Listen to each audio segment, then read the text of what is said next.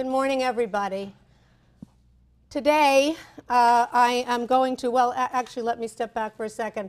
I have been mentioning to you, in the last several weeks, I've been mentioning to you more than once the fact that we have been beginning to see what I've described as the Baroque element in Roman architecture. The Baroque element in Roman architecture. And I want to concentrate on that particular aspect of Roman architecture today, which is why I've called the lecture Baroque Extravaganzas.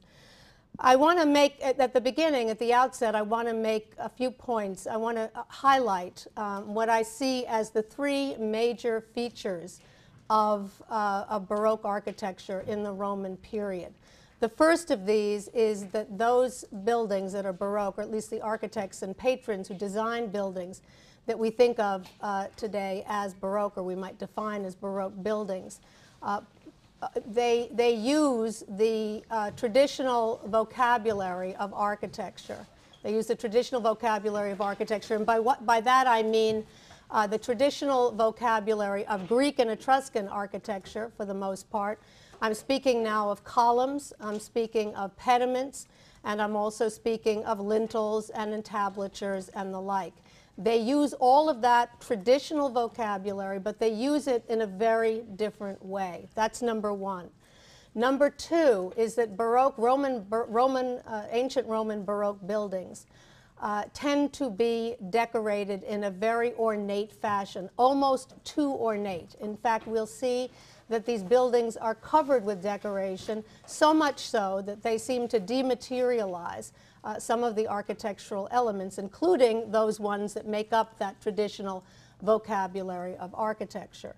The third, and in some respects the most important, is the fact that they use these traditional elements of architecture they use them in a way to enliven the surface, to create motion, to create a sense of undulation, and that in and out, the in and out projection and recession that I've mentioned on a few occasions, we see that interjected into these works of architecture of the so-called Baroque style. So keep those three characteristics in mind as we look at a host of buildings today. I also want to mention that we'll focus primarily today on the eastern part of the empire, where we see a particularly large number of these Baroque buildings, in large part because there was a strong tradition in that part of the world for using that traditional vocabulary of architecture because of the very strong impact of Greece and of Greek architecture, and of the very of access to high-quality marble from that part of the world, which of course is needed for columns and the like. So we'll focus on the eastern part of the empire. I also want to make the point that when one thinks about Baroque architecture in general, one thinks not of Roman antiquity, but rather of the 17th century in Italy. One thinks in particular of two master architects, two great architectural giants who were on the world stage at that particular time, and that is Bernini, Gian Lorenzo Bernini, and also Francesco Borromini, Bernini and Borromini, who were themselves rivals, architectural rivals, put up buildings, in fact, that are often in dialogue with one another. I think in particular of the Piazza Navona, where we have Bernini's Four Rivers fountain and Borromini's Church of San Agnese there in Agone. And the way in which they were set up to speak to one another. I don't know if any of you, I'm sure many of you know the Four Rivers fountain, where one of the rivers has his hand up like this to protect himself. And the implication is he needs to protect himself. He's facing Bernini's building. He's facing Borromini's church. And he needs to protect himself. That is, Bernini's river needs to protect himself from Borromini's church, the implication being that if he needs to hold up his hand because Borromini's church is going to collapse because it's so poorly executed. So this very interesting dialogue between the two men. And again, we think of that primarily when we think of Baroque. And just a couple of examples I show you here, and I'll show you a number of them in the course of the lecture today, especially Borromini's work. But I wanted to focus right at the moment on St. Peter's, San Pietro. You see it here. St. Peter's as designed, the dome is designed, as we've discussed before, by Michelangelo.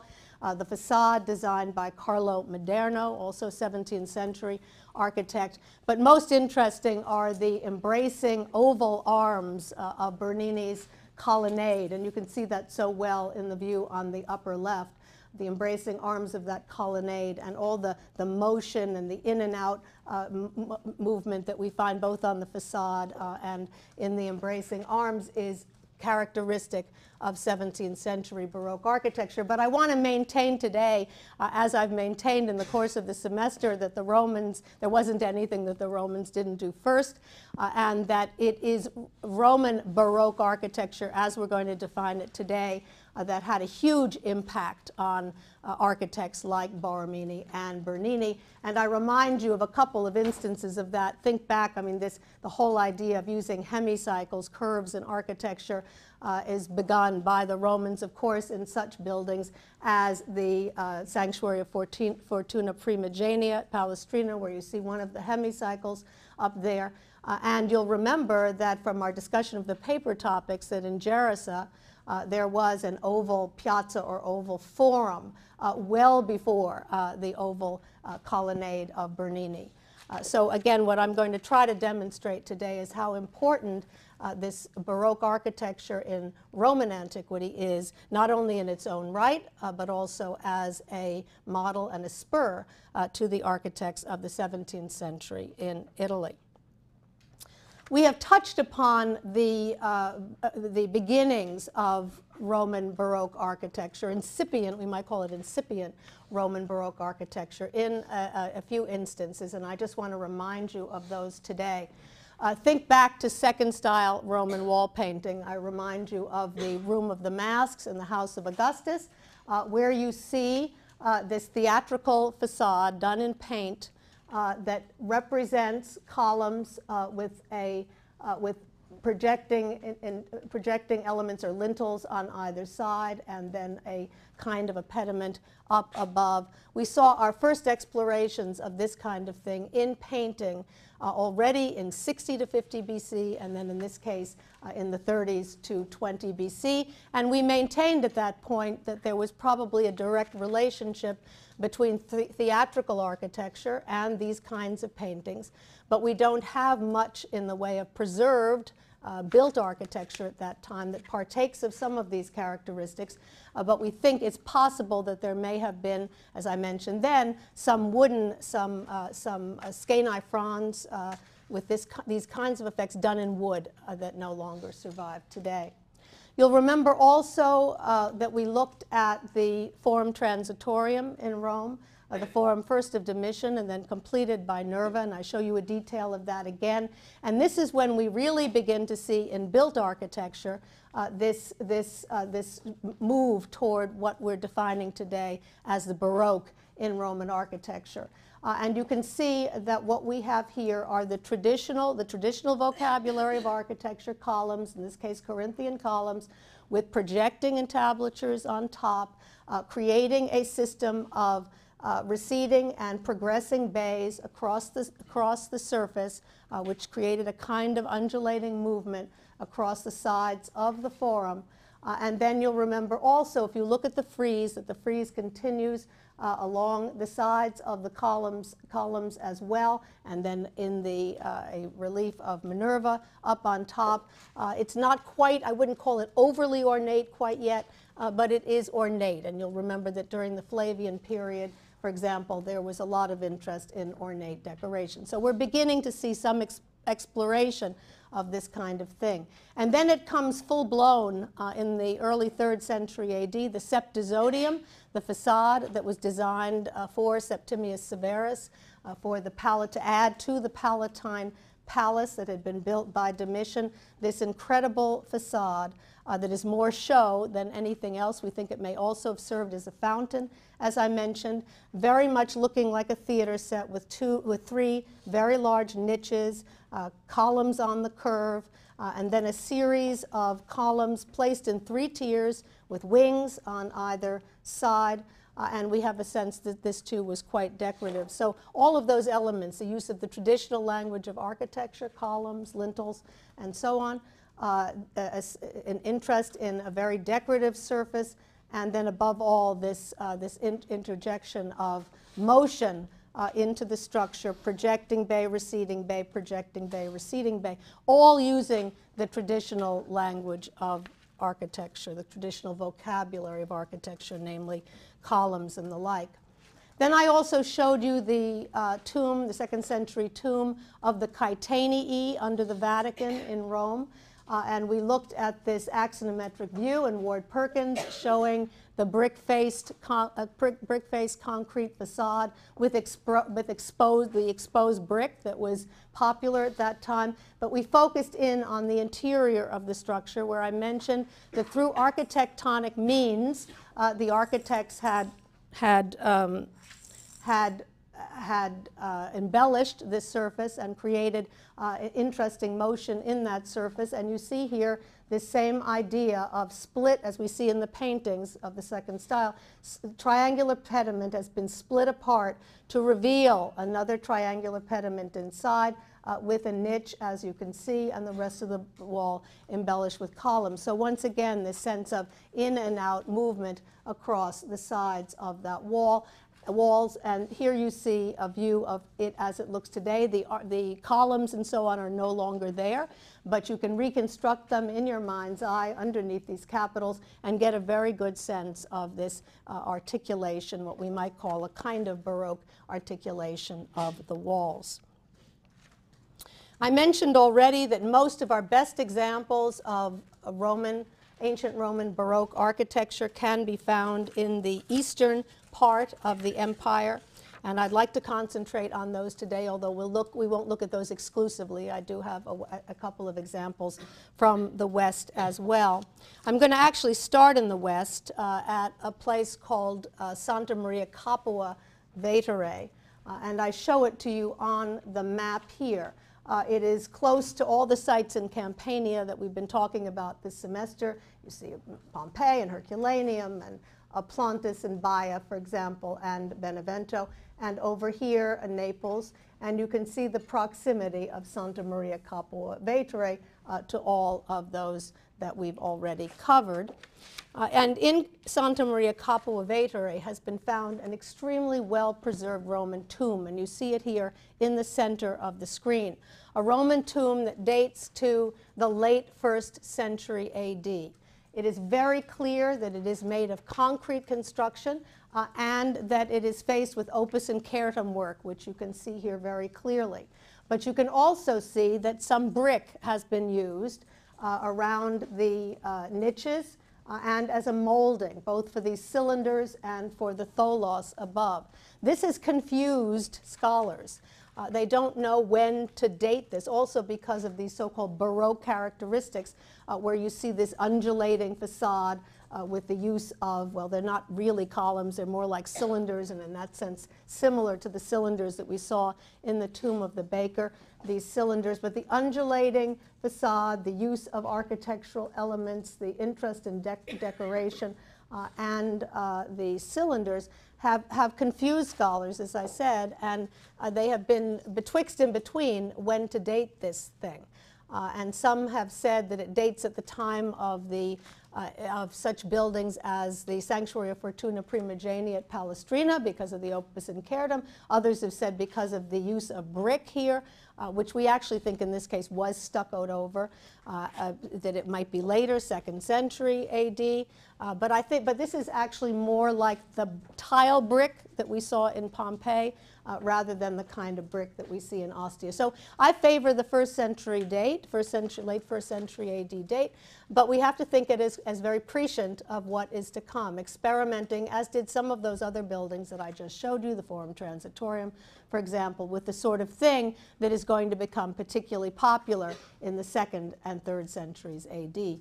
Now I juxtapose this tomb, and by the way, this tomb, the nickname of this tomb, as you can see from your monument list, is La Canokia. La Canokia means the distaff, and a distaff is used in spinning and weaving. Spinning thread primarily. And it looks like an ancient distaff. That's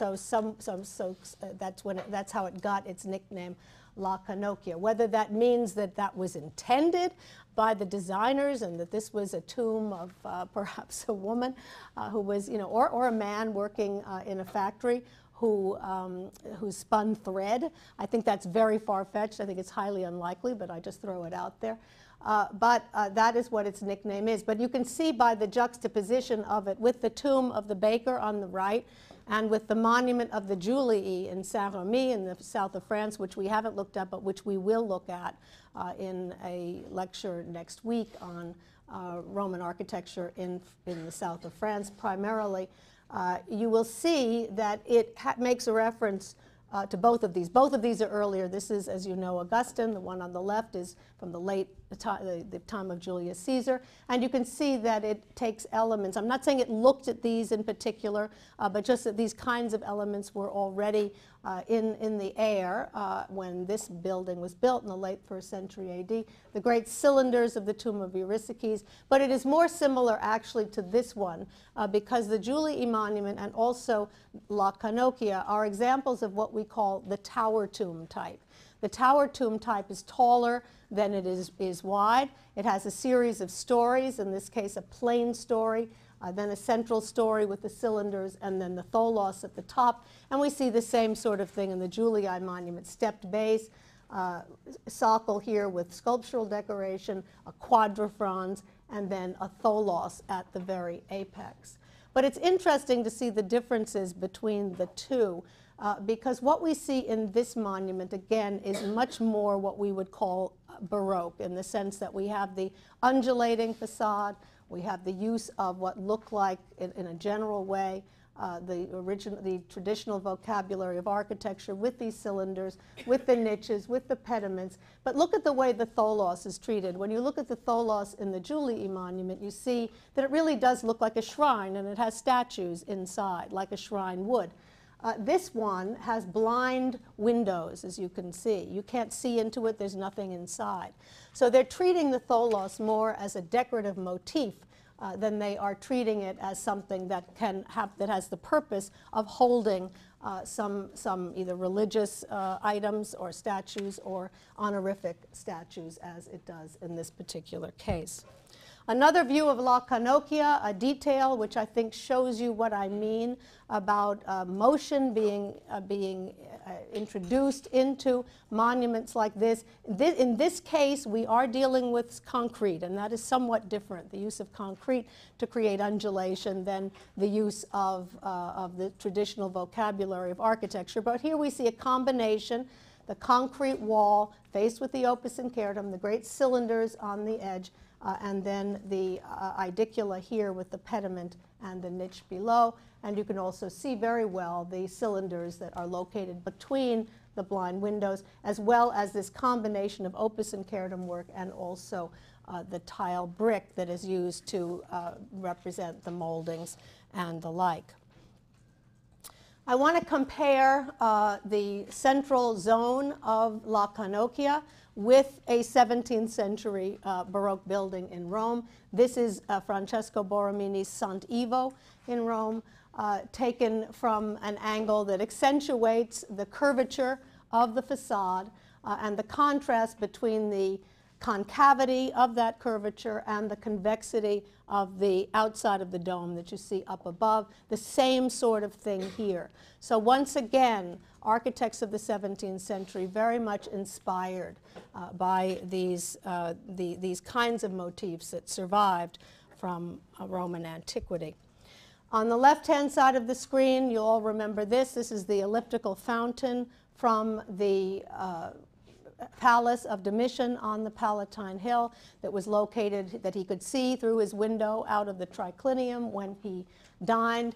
And you'll remember here also, in this case, made out of concrete construction, designed by Rabirius. You see the elliptical wall and the convexity of that elliptical wall. The central element also convex, but with these interesting concavities, scallops, that Rabirius has created through concrete faced with brick around the structure. So in that case, all I'm trying to do here is show you that you can create similar effects either in concrete or through columnar architecture, but what separates the revolutionary concrete architecture as we've discussed it today and Baroque architecture as I'm going to define it this morning is that in Baroque architecture they're relying on the traditional not on concrete, but on the traditional vocabulary of architecture, namely, of course, columns, pediments, and the like, to create their effects. And in a place where it all comes together, you'll recall, is at Hadrian's Villa at Tivoli. We're looking here at the Piazza d'Oro, a plan of the Piazza d'Oro, the octagonal vestibule, the great open rectangular space that you can see here, and then the aula, or the audience hall, on the far right. And you'll remember the aula had these wonderful undulating walls. But what separated the aula from other undulating walls that we had seen earlier is that it was not done with concrete, but was done with columns. You'll remember the columns were placed in such a way that they followed the curved shape, and then they supported a concrete dome. So this wonderful combination of the use of traditional language of architecture along an undulating form, and then with the concrete at the top. So we can see already in the Hadrianic period further exploration of this kind of thing. I also want to show you a very interesting painted room. And this is in the House of the Labyrinth at Pompeii. It's early in date. It dates to 50 BC. But it's an extraordinary room. It's the atrium of the house. And we talked about several different kinds of atria. We talked about the atrium that had no columns at all. And we talked about the Petra-style atrium, which had 4 columns around the central basin. What you see here are a host of columns surrounding that central basin. And when you have a number of columns like this, more than 4, we call it a Corinthian atrium with lots of columns. And what you can see the artist and patron have done here is to orchestrate the relationship of those real columns with the fictive architecture that is painted on the wall, and to play them up in such a way that as you're standing in the room, you are looking through the real columns to see this view that lies behind of a tholos, which you can view through the broken triangular pediments. I show it to you for a couple of reasons. One, just to remind you that we saw this kind of thing in painting very early on. This is again 50 BC in the Republic still. As we see the architects taking the traditional vocabulary of architecture and playing with it, breaking it up, opening it, and revealing something that lies behind, in this case, the tholos. But look also at the way in which the tholos looks like it's in the distance. You get the sense that you are looking through an opening in the wall, a window, in which you can see that tholos. It seems to lie behind the broken triangular pediment. The pediment has been broken open to allow you to see a vista that lies behind, and you get the sense, as you look at this painting, that the tholos is surrounded by a peristyle, and that there's also some greenery and so on out there. And then to accentuate this idea of the view through the wall, they have then added the columns here, so that you're looking through through real columns to fictive columns to broken triangular pediment to the tholos that lies behind. You'll see the relevance of this when we look at some additional monuments. I want to now go east to look at some of the most spectacular examples that survive of what we are calling Baroque architecture in Roman antiquity today. And I want to begin in a site that is in modern Jordan. I'm showing you a map of the Eastern Roman Empire. And we see the site in question, Petra, or some say Petra. You can call it either one, Petra or Petra. You see Petra over here, which is in Jordan today. And you can see its relationship to the Red Sea, to Egypt, to Alexandria, to Judea, modern Israel, and to some of these other sites. One, in fact, a couple of others that we'll look at, Baalbek today, and the site of Gerasa, which is where that oval piazza or forum comes from.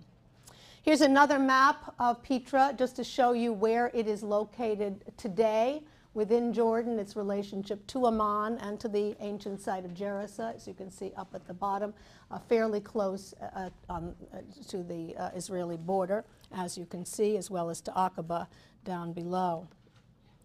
Just to get you in the mood for Petra, we are walking here. There are incredible cliffs here, as well as desert, incredible cliffs, and we're walking here through what is known as the Seek in Petra.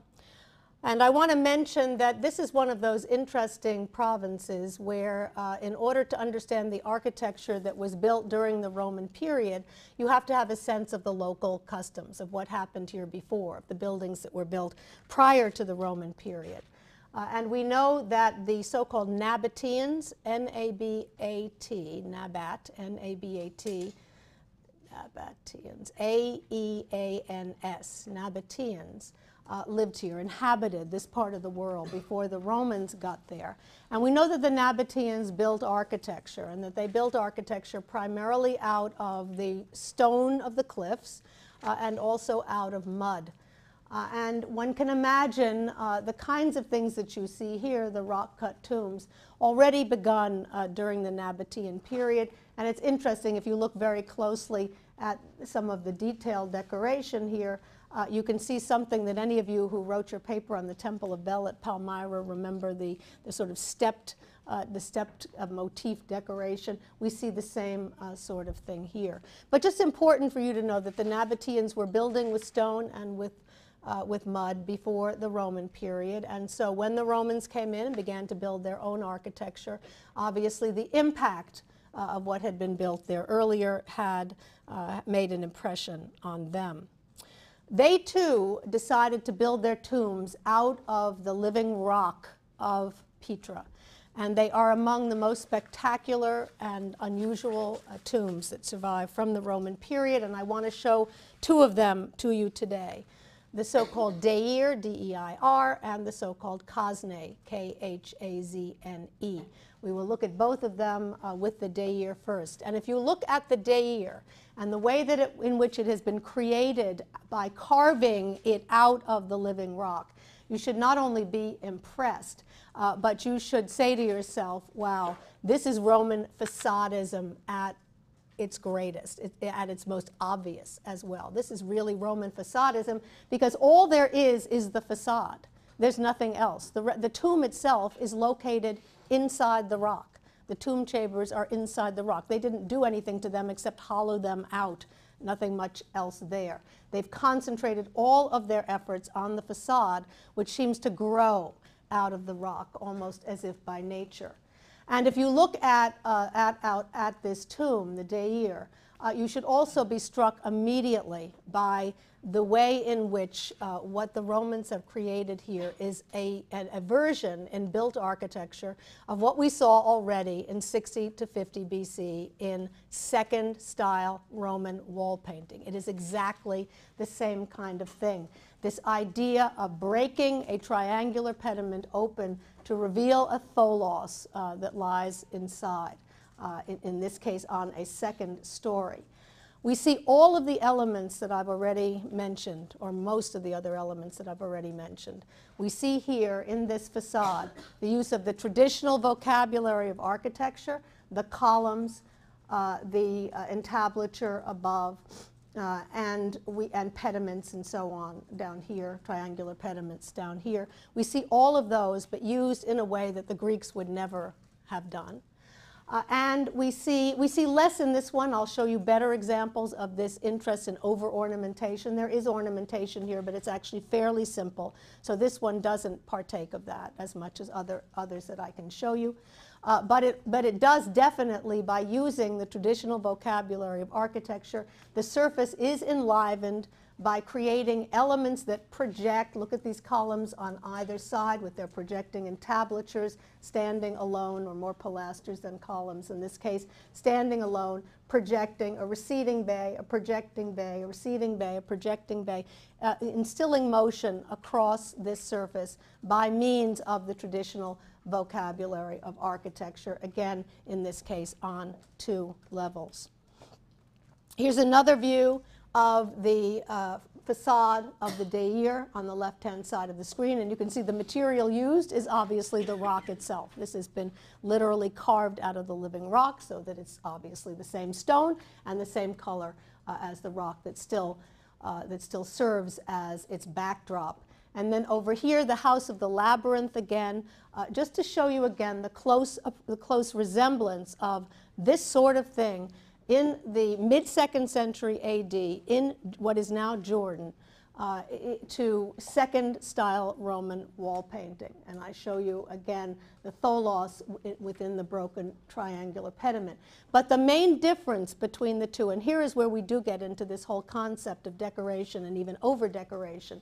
The main difference between the two is when you're standing, again, in the House of the Labyrinth, looking through the actual columns toward the painting, and you see that the triangular pediment has been broken to reveal the tholos. As I mentioned before, you still have a sense of space and you still have a sense of reality. Even though the pediment has been broken, you are looking at a tholos, and you're meant to think that that tholos lies inside a peristyle court or a garden that is outside the house, that you're seeing through a window. So you read the tholos, or at least I read the tholos, as further back than the broken triangular pediment. That is entirely different here. Yes, there's a tholos. Yes, there's a broken triangular pediment. But the tholos has been turned into a decorative motif among many. It is a tholos, yes, but it doesn't look like a working tholos, so to speak. You can see that it has a niche in the center of it, just like the other bays have niches that probably held a statue. But you don't have a sense that there is any space in there. It is a decoration on the surface, on the facade of this structure, just like all the other decorations. And that is a major difference between the way in which the tholos is used in the Deir and the tholos is used in typical second-style Roman wall painting.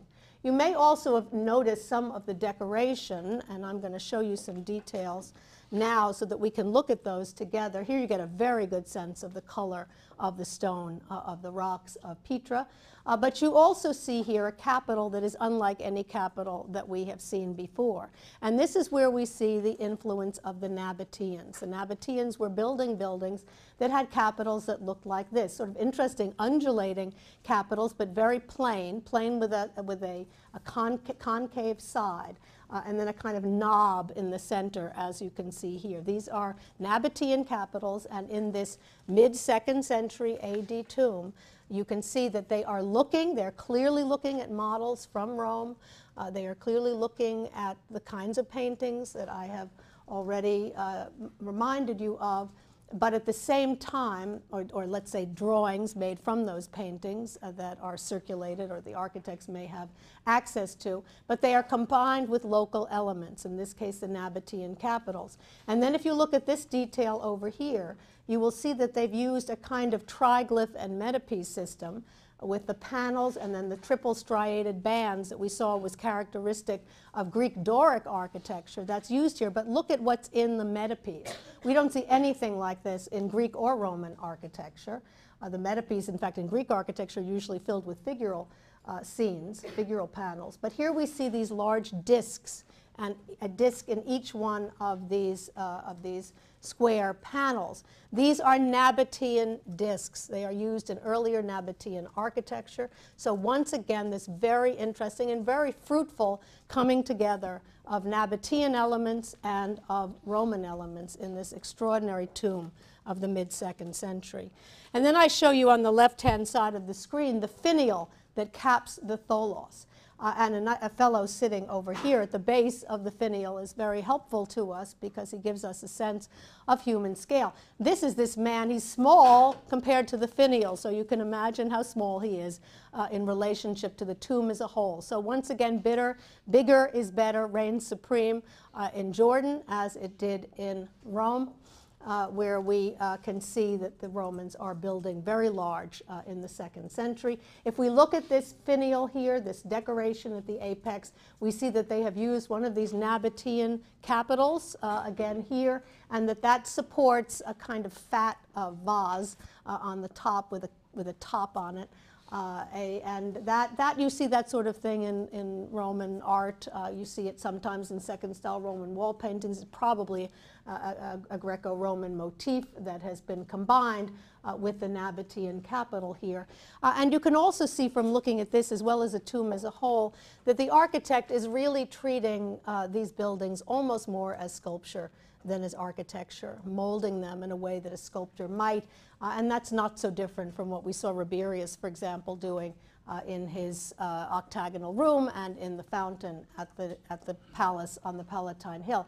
Here again, Borromini, Francesco Borromini's Sant'Ivo, the uppermost part of that, just to show you again the kind. These are by no means exact. There's no exact relationship between these two at all, and this one has different features than that. But just to show you that it's this kind of thing that unquestionably inspires architects like Borromini in the 17th century in Italy to create the kind of lanterns and so on that they do for the churches that they design. Here's another interesting comparison. This is a wonderful view of the day year in Petra, which shows you, I guess, best of all, the way in which it is carved out of and still embedded into the rock of Petra itself. Magnificent. And I compare it here, too, to another Borromini church. This is the famous church of San Carlo alle Quattro Fontane, most better known as San Carlino, the little San Carlo, San Carlino, as you see here. And you see what Borromini has done. He has the undulating facade. He is using the traditional vocabulary of architecture, just like these architects are, these nameless architects are, the columns and the entablatures and the pediments and so on and so forth. He's using all of those here. He even has a tholos in the upper story right there. But he is used, and he is also very taken with the whole idea of an actual undulating wall, as you can see also in this view. But he is doing the same sort of thing that we see architects doing here, and I don't think there's any question that the sort of building that we see on the right, the day year, had impact on architects in the 17th century. We know that some of them traveled to this part of the world. We know that drawings were made, that books were made, that these were brought back, these were seen by people in Rome in the 17th century. And of course, they had local things to see as well in Italy, and that they were influenced by what they saw. The other rock-cut tomb, the other very impressive, there are many of them in Petra. I'm only showing you two out of a fairly nice variety. But I want to show you the other most famous one, the Cosne in Petra. It also dates to the mid-2nd century AD.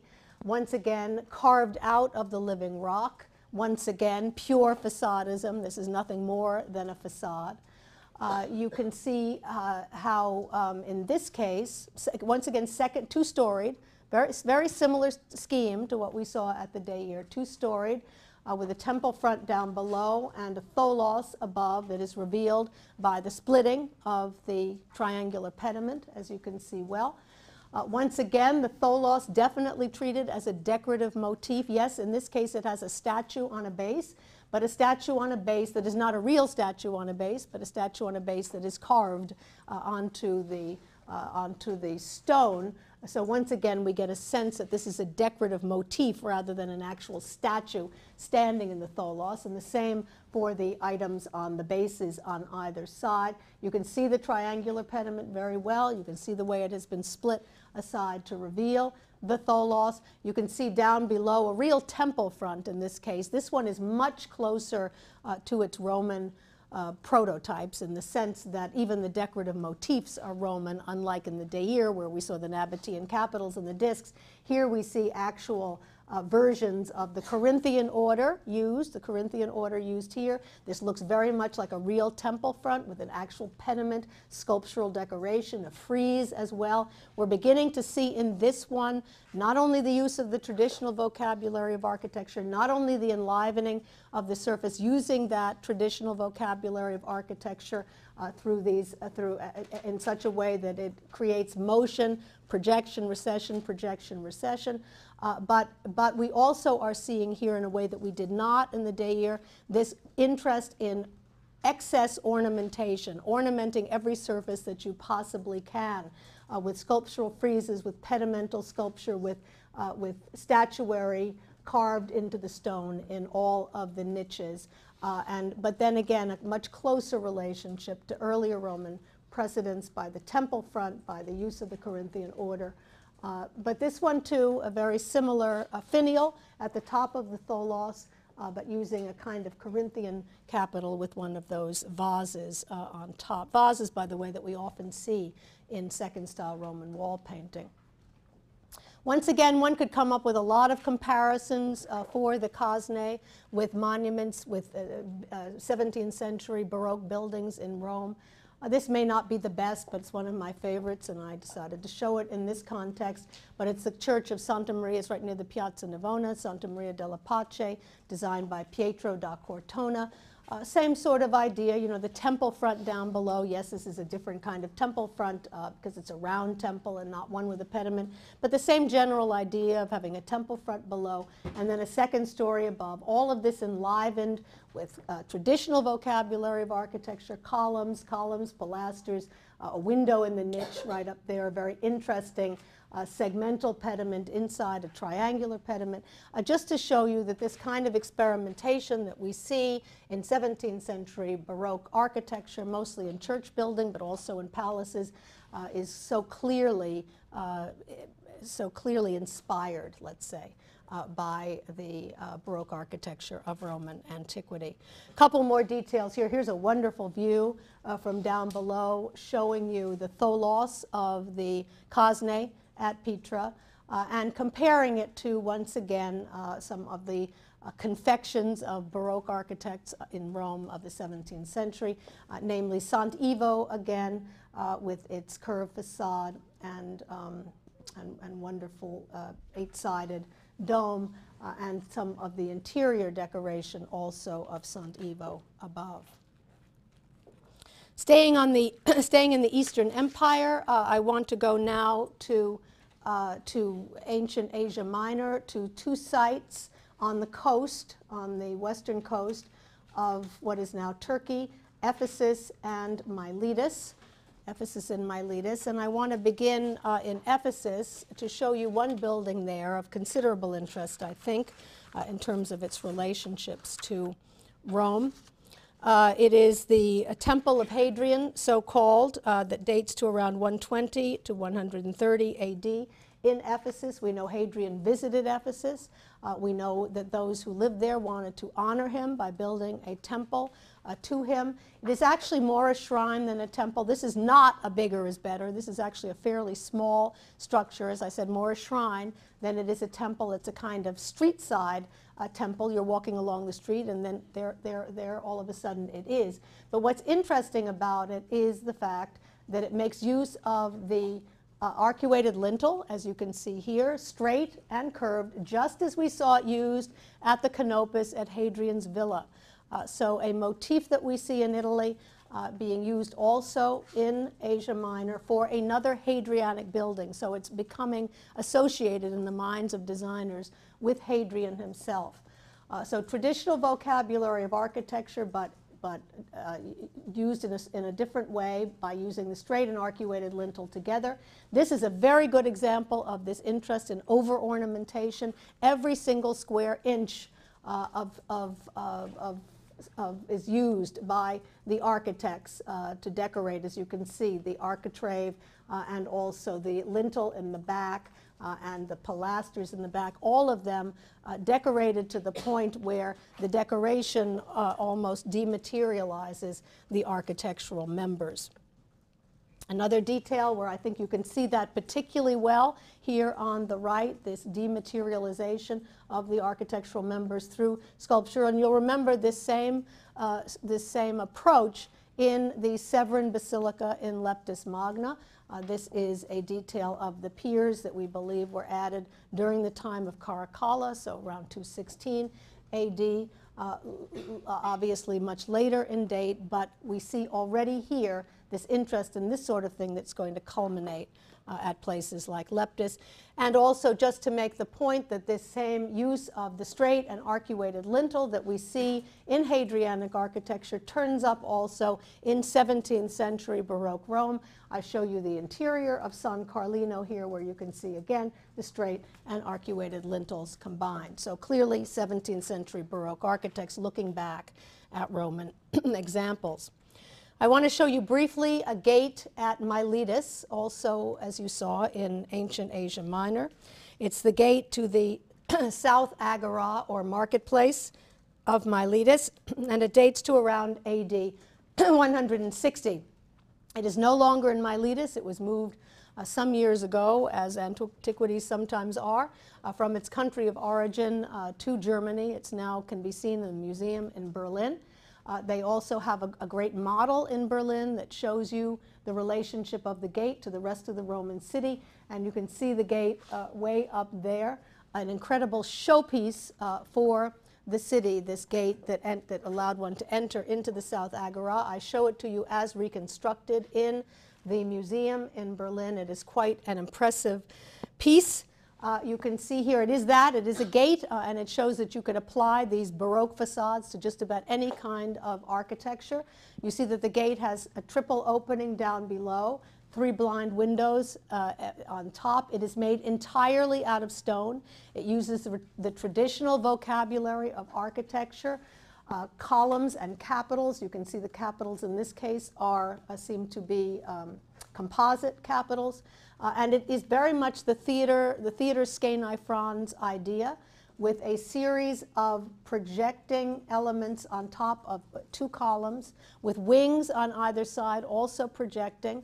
Down below, the lintels are straight, but up above, they have combined full triangular pediments in the wings with a broken triangular pediment in the center. And the broken triangular pediment in the center is particularly interesting, because you can see the 2 sides, left and right, up above, but you can also see that they've included the center of the pediment, but in a plane that is further back. So you get this kind of zigzag motif, where the pediment begins in the front zone and then zigzags to the back zone, which injects even further, even a greater motion into the overall scheme. Once again, we see the projection, the recession, projection, recession, all using the traditional vocabulary of architecture.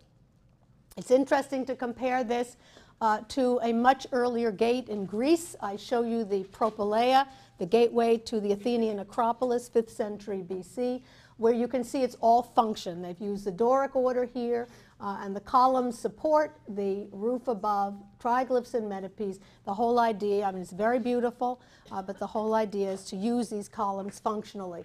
Very different in this gate in Miletus in the 2nd century AD, where you can see that the columns are no longer used for structural purposes, but mainly to decorate and to enliven and to add motion to the structure in a way that is entirely out of keeping with these important Greek precedents. Here you see a detail, some tourists looking at this and other things in the museum in Berlin, which gives you again a sense of the colossal scale of this structure. Here you can see also very well the composite capitals, as well as, once again, this interest in an almost overly decorative surface that is so characteristic of Baroque architecture. A number of you embarked on the Library of Celsus as your paper topic, so I'm sure you know everything there is to know about that, but I want to show it to you quickly in the context of this lecture because it's an important monument for all of you to be aware of. Lest you think that it has always looked the way it looks now, I show you a view that was taken, well, by now 25 years ago or so, before the building was re-erected. Which it has been since then. The building, this is what the Library of Celsus looked like 25 or so years ago. But fortunately, even though everything had fallen down, it was all there. As you can see, there were fragments strewn everywhere, hundreds and hundreds of fragments strewn around the site, and enough fragments so that basically the building was there.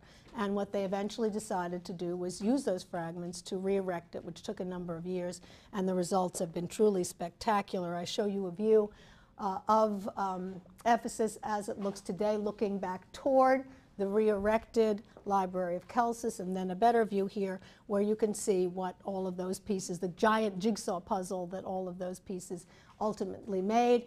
You can see here this incredible facade of the Library of Celsus in Ephesus, and you can see the scheme is the same as I just showed you in the South Agora market gate at Miletus. In this case, 2 tiers. The bottom tier is very similar to what we saw there, just 2 columns supporting a straight entablature above. And then in the second story, the addition of more decorative elements with 2 segmental pediments flanking a rectangular one in the center with separate individual columns at either end, like we saw in the Deir, with supporting, projecting entablature. Once again, using the traditional vocabulary of architecture to create motion across the surface, projection, recession, projection, recession. But here, one very interesting feature is that if you look at the second story and the placement of those second story elements on top of those below, you can see that the ones at the top are not directly above the ones at the bottom, as we saw in the market gate, but they straddle the space below, which is very interesting.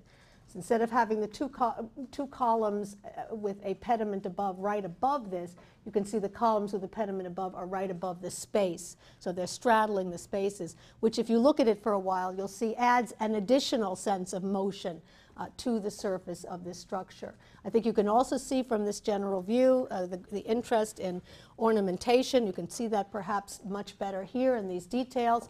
Here's a detail of one of the niches. Some of the statues are still preserved with the names of the figures in Greek down below. You can see the way in which they have essentially dematerialized the piers by decorating them so extensively. And this wonderful view up where you can see the variegated marble that is used here. You can see the coffered ceiling. You can see the deep undercutting of the capitals and the entablature and how overly ornamental it actually is. You can also see that in the uppermost part, actually what they've created here in this particular building is something that looks very much, I think, like the architectural cages at the upper tier of the 4th style. And I remind you of a detail of one of those from that fragment from Herculaneum that shows the same sort of coffered ceiling and elements, as well as the split triangular pediment that we see also in built architecture in the 2nd century AD in Ephesus. The inside of the structure looked like this. This is from Ward Perkins, showing you one main niche, a couple of other tiers with columns, much simpler inside. As you can see, the niches had shelves, and this is where the scrolls were kept in the library. And here a niche beneath which was a place for the last resting place of Celsus. I mentioned this to you when we talked about the paper topics that Celsus wanted. He built this library as a benefaction to his city, to benefit the citizenry, obviously, of of the city, as well as to have a building to put his name on. But he liked it so much and it meant so much to him that he decided to make it his own tomb. He was buried in his library beneath that central niche. You see it in plan here, the location of that central niche, so as he could be in the midst of this extraordinary building that he built in perpetuity. Another showpiece done in this same ancient Roman Baroque style is the one that you see here in a restored view from the Ward Perkins textbook. It dates to the early 2nd century AD. It's a nymphaeum, or a fountain, located at Miletus in Turkey. We see it here. And it was also an extraordinary structure. It was much more ostentatious than it needed to be. It could get the job done with a lot less. Its purpose was to serve as a fountain. You've got the basin down below. You could do this with a single story, certainly. But they built up 3 stories in this particular place. They've been as ostentatious as they possibly can. They've spent as much money as they possibly can, because I think it was a form of one-upsmanship from one city to the next. You know, I have a better fountain than you've got, or I've got a more ornate fountain than you've got, was the whole idea. Our city is doing particularly well because you can see what prosperity has wrought by this amazing fountain that we've been able to build for the benefaction of the people of the city of Miletus. And you can see that the scheme is the same. It looks back certainly to the theatrical architecture, to the 2nd style painting and 4th style painting that we've talked about here. The same general idea, with the 1st story a series of double columns with straight entablatures above. In the 2nd story, the addition of pediments, in this case triangular pediments, combined with these interesting scroll motifs over some of the pairs of columns. And then in the uppermost story, triangular pediments once again, niches behind them and between them with statuary, as you can also see, and then pilasters, decorative pilasters on the wall. This one also has wings, but you can see that the wings are even more elaborate than the wings we've seen in any of the other structures, and they in fact have pediments that face in toward the central part of the structure and toward the fountain proper. Ward Perkins has added a few figures here that give you a sense once again of the enormity of the scale of this amazing fountain in the city of Miletus. I mentioned that although I was going to concentrate today on Baroque architecture in the eastern part of the empire, I would show you at least one example from the west, and I show that to you here. It takes us back to North Africa, to a place called Sabratha, which is located in between Timgad and Leptis Magna that we looked at last time. Here's the site of Sabratha, and you can see that it too is located on the sea. An extraordinary theater was built there, and it's another example of the way in which these Baroque facades could be used for a whole host of buildings. It could be used for theaters and for temples and for fountains and for libraries and so on and so forth. But theater architecture it was particularly appropriate for, because we've seen from the very beginning of Rome that these kinds of ornate columnar schemes were used quite frequently in theatrical architecture. We are looking at the exterior of the theater at Sabratha, which you can see from your monument list, dates to around AD 200. It has been re-erected. Much of it had fallen down, but once again there was quite a bit of, the stone was there, and so they re-erected the facade. You can see that it, like pretty much everything we've looked at today, was made out of local stone. And you can also see 2 tiers, and you can see that although it's made out of local stone, it is very similar to the sort of thing we saw much earlier in Rome itself. Think of the Theater of Marcellus, think of the Colosseum, the scheme of arches with pilasters or columns in between them, engaged into the wall, as you can see so well here.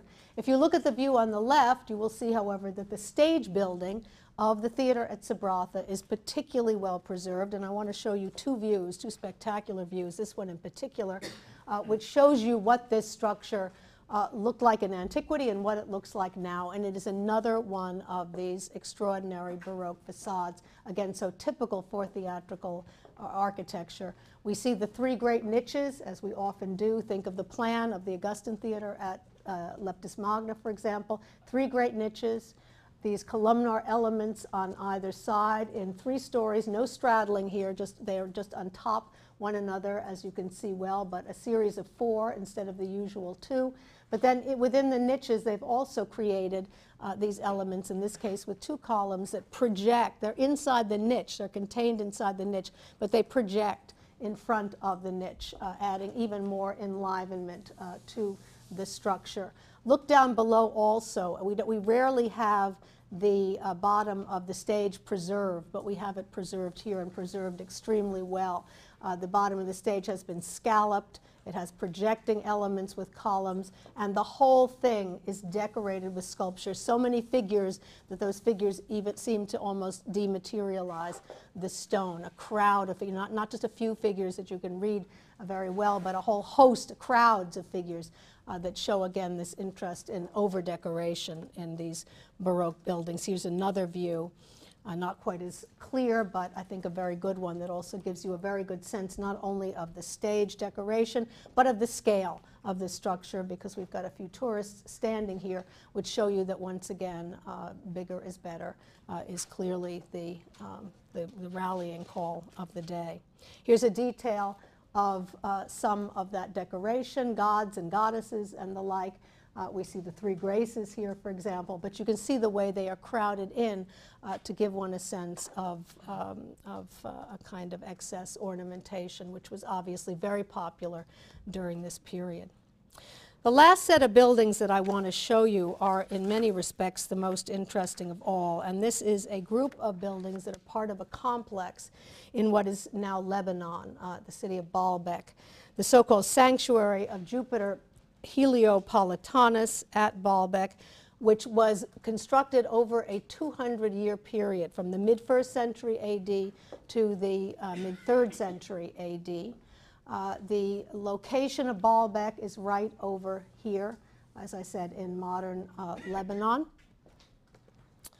And the remains are incredible. The remains are incredible. Every so often, there's often fighting. This is in the Bacchus Valley, so there's often fighting that breaks out in this particular part of the world, and one worries about these monuments, but so far they seem to have withstood some of the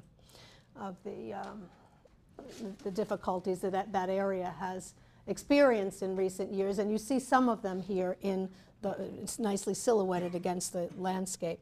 But this gives you a better idea of what the complex looked like in antiquity, and I show it to you here. Again, it was built over a series of years, but let's just talk about it as a whole, and then I'll break down the chronology for you. It had a grand entranceway with a single staircase, facade orientation, with an arcuated lintel here contained within a pediment. Then, interestingly enough, you went from that entranceway into a hexagonal court open to the sky. From the hexagonal court into this great open rectangular space surrounded by columns. A very large altar right here to Jupiter, because the main temple in this complex was the temple to Jupiter, and you see it also in the restored view at the back. So the altar to Jupiter, the temple to Jupiter. If you look at the temple to Jupiter, you will see it's very similar to the temples that we've been looking at the course of the semester. Very tall podium, single staircase, facade orientation, deep porch, freestanding columns in that porch and the like. And you can also see that there is another temple right outside the walls of this one. This is the so-called Temple of Bacchus, which is one of the 3 that was part of this complex. It also seems to have had its own little courtyard. And then down here, out of the picture, a round temple to Venus that we're also going to look at. This is a restored view of the same, showing you the entranceway, the hexagonal court, the large temple to Jupiter, the smaller temple to Bacchus, and the forecourt that it too would have had, as well as this much less elaborate entranceway into the temple of Bacchus. This is perhaps the most spectacular view I've shown you all semester of anything. I mean, this is really an awesome photograph, I think, taken from the air. Needless to say, I can't lay credit to this since it was taken from the air. But you see it here, and it is amazing amazing photograph that really gives you a better sense than anything else might of the current remains, where you can see the entrance gate. You can see that the staircase is a shadow of what it once was. It was much wider.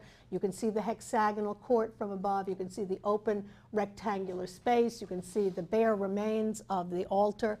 And you can see the Temple of Jupiter, which has its podium, not much of its staircase, and only 6 columns still surviving. But the Temple of Bacchus outside the walls, much better preserved, and gives us a very good sense of these temples as a whole.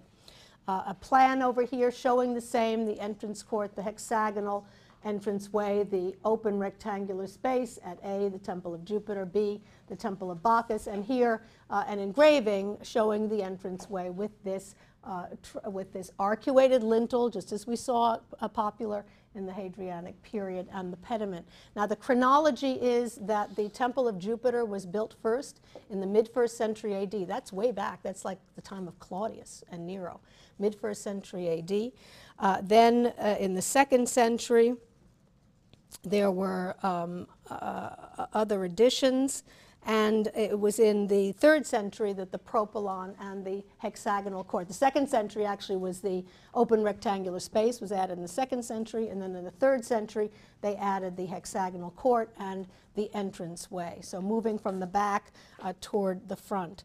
These are the 6 columns that are preserved of the Temple of Jupiter at Baalbek. They are incredibly, the whole structure is incredibly large. This is the biggest building we've seen thus far. We know there were 10 columns in the front, 19 on the sides. They're again made out of honey-colored local limestone, I think, as you can see so well in both of these views. In this case, the podium was 44 feet tall, 44 feet tall. The podium at the Temple of the Diwi at the Forum at Leptis Magna was 19 feet tall, and we thought that was big. This is 44 feet tall, and the columns were 65 feet tall.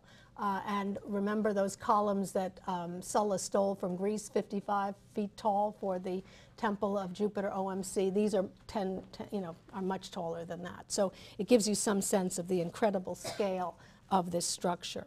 Here's a plan of the Temple of Bacchus, the second temple that I want to show you that dates to the mid-2nd century AD. We see it here. You can get a very good sense of its structure, and you can see the way in which it combines typical Roman with Greek features, single staircase, facade orientation, deep porch, freestanding columns in the porch, single cella, but it has a peripteral colonnade, as one finds in Greek architecture, but it doesn't have a peripteral staircase, as I'll show you in a moment. It has rather a high podium. Here you see it. It is very well preserved. You can see the columns encircling the whole building, but you can see there is no staircase circling the whole building, but a very high podium. A few people here for scale. This is a big building, and this building is much smaller than the Temple of Jupiter. These buildings are so big that someone, I guess tongue-in-cheek, wrote an article at one point suggesting that this could not have been built by human beings, Romans or otherwise, and was definitely built by Martians who came down in a spaceship and built it and then left. But left us with something quite extraordinary, if that was indeed the case. Once again, overly decorative, overly decorative. If you look at, we could look at a whole host of details, but if you look at them, you will see extraordinary things.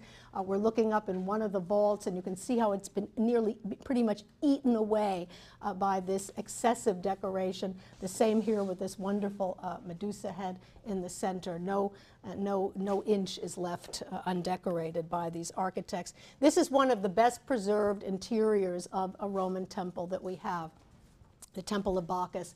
We are looking through the doorway. If you look at the jambs of the doorway, you will see how decorated they are, and again the way in which they have been dematerialized through that ornamentation. Looking into the interior, and I can show you a better view here, you get a very good sense of what this structure looked like in antiquity. The truly colossal Corinthian columns in this particular case, the niches on 2 stories with arcuated pediments and with triangular pediments up above, the extraordinary scale of this highly decorative interior. And I can show you a restored view of what we think this looked like in antiquity.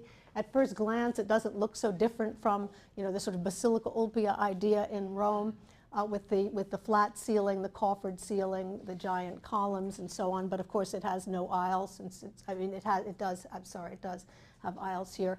But you can see the arcuations, you can see the pediments with the sculpture inside, you can see the Corinthian capitals, and you can see no clear story here. But you can see a very interesting feature at the end. The focus of everyone who came into this temple was the so-called adyton, A-D-Y-T-O-N, adyton, which is a kind of a shrine in which the cult statue of Bacchus would have been presented. You can see it well here, and you can see the use of the broken triangular pediment, but one that is very similar to that market gate in that the central element with its triangle still preserved, but preserved in a plane that is further back, so that kind of zigzag motion that we see here, the great archivolt underneath, the paired columns on either side, the shrine in the center, a very elaborate motif done in the style that we have described as Baroque for this incredible structure. I want to end today by showing you my favorite of all the buildings that I've shown you today, because it's so eccentric, and that is the Temple of Venus at Baalbek. It's the small temple that lies outside the complex, to the left of the complex in the front. And it's the latest of the three temples, probably dates to early to mid-3rd century AD, and also by far the smallest. It's very small in relationship to the others. It is also a round temple, unlike them, which are the traditional rectangular temples, a round temple, but a round temple with a difference. If we look at the plan, we will see it has a single staircase, a facade orientation, deep porch, freestanding columns in that porch. It also is peripteral. It has columns that go all the way around. It is a round structure with a round cella, but you can see in plan that the architect has scalloped the outside of the structure in a very interesting way. And you can see that also in these restored views over here. That scalloping both on the base and also in the area of the entablature above the columns. You can also see that the architect has placed niches on the outside of the structure with statues in them, which is another example of this desire to decorate every surface that one possibly could. There's a great deal of controversy as to what the porch actually looked like, whether the porch had what we see here, which is an arcuated lintel inside a triangular pediment. That's possible. It may not have had that. We're not absolutely sure. But at the very least, we have this combination of what seems like a relatively traditional porch with an innovative body. It is, in a sense, a small version and a very eccentric version of the Pantheon in Rome, with that traditional porch and revolutionary body. But this is not made out of concrete. It is made entirely out of local stone. And again, it has these wonderful features like the scalloped base. And I show you a detail. It's very well preserved today, as are the other buildings, or at least the Temple of Bacchus at Baalbek. We see it here. You can see its stone construction. Unfortunately, it's black and white, but you can get a sense it's the same honey-colored stone as the others. You can see the way it looks here. You can see the scalloped base, the wonderful scalloped entablature, and the overly decorative nature of that entablature above. In this case, Corinthian capitals, as you can see. Some traditional motifs like the hanging garlands, the niches here with the statuary, making the whole into a kind of decorative motif. Even the outside of the cella becomes decorative. But look very carefully and you will see that the bases of the columns are five-sided to make them work better with the scalloped wall. This is the second time we've seen bases like this. We saw them in the tomb of Annia Regilla in Rome, a base that had more sides than was usual. We see that here, and it's a testimony again to the eccentricity of this particular designer, but also to the sort of anything goes approach that we see in so much of this Roman Baroque architecture. And I just, in closing, the last two images that I'd like to show you are a detail of the Temple of Venus at Baalbek with a detail of a Borromini structure This one is the Borromini structure. This one is the Temple of Venus. But I think when you look at views like this, you can see the closest. So you can see what I mean by defining these as Baroque buildings already in Roman antiquity. But you can see the extraordinary impact that these amazing Roman creations had on the minds and on the oeuvre of great architects like Bernini and Borromini in the 17th century in Italy. Thank you very much.